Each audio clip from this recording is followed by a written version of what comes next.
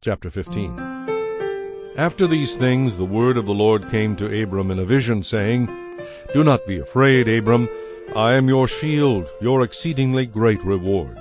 But Abram said, Lord God, what will you give me, seeing I go childless, and the heir of my house is Eliezer of Damascus?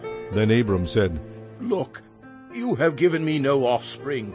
Indeed, one born in my house is my heir. And behold, the word of the Lord came to him, saying, This one shall not be your heir, but one who will come from your own body shall be your heir. Then he brought him outside and said, Look now toward heaven, and count the stars, if you are able to number them. And he said to him, So shall your descendants be. And he believed in the Lord, and he counted it to him for righteousness. Then he said to him, I am the Lord who brought you out of Ur of the Chaldeans to give you this land to inherit it. And he said, Lord God, how shall I know that I will inherit it? So he said to him, Bring me a 3-year-old heifer, a 3-year-old female goat, a 3-year-old ram, a turtle dove, and a young pigeon. Then he brought all these to him, and cut them in two down the middle, and placed each piece opposite the other. But he did not cut the birds in two. And when the vultures came down on the carcasses, Abram drove them away.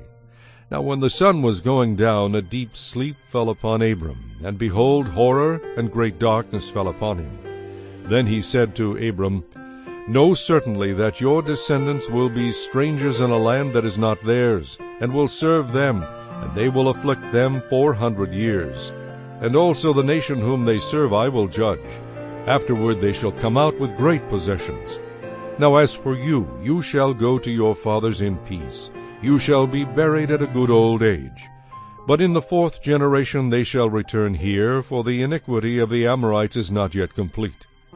And it came to pass, when the sun went down and it was dark, that behold, there appeared a smoking oven and a burning torch that passed between those pieces.